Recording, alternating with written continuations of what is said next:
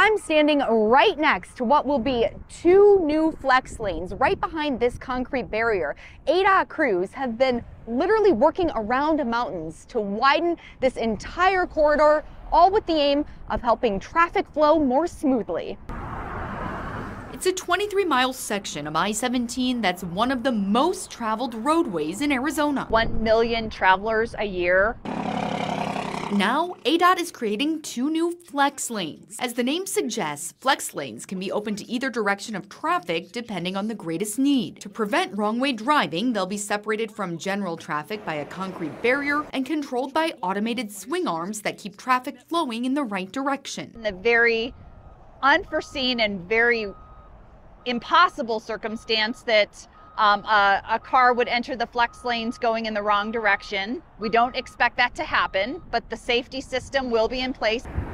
ADOT says the flex lanes will typically be open for northbound travel Monday through Saturday, then transition to southbound travel on Sunday. All of that is expected to be wrapped up somewhere by the end of 2025. This is all part of a $522 million improvement project that includes adding another traffic lane in each direction and widening and replacing bridges. People who drive this corridor every day, people who travel it on the weekends or for holidays, it certainly will add those needed lanes in order for them to get to where they're going. And the road to high country, well, it can get pretty busy during peak travel times. And Megan, as ABC 15's traffic anchor, you follow that quite a bit. So where exactly would these flex gates benefit commuters? Well, this is going to be a huge relief to the congestion that we're so used to seeing, especially on those weekends. So let's zoom out of the valley to that area where you travel to and from the high country. These flex lanes are going to be between Black Canyon City and Sunset Point. We've been talking about this since 2019. I've reported on it myself